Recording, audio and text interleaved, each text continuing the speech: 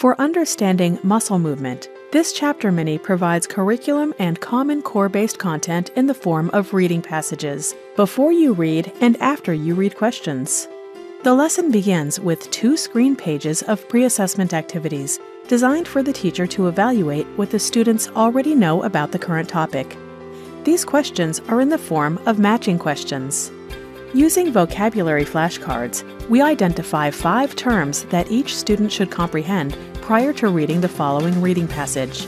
Touch the card to reveal a simplified definition. The reading passage contains the common core curriculum content.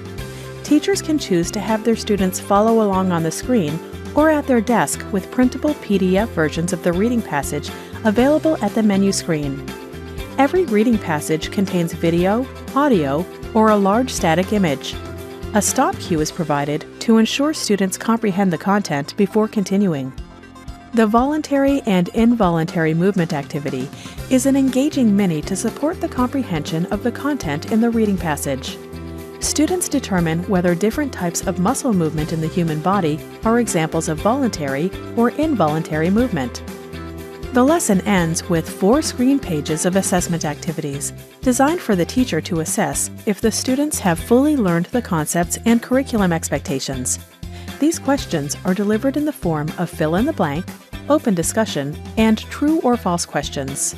Here are the related minis in the lesson plan: Cells, Skeletal, and Muscular Systems.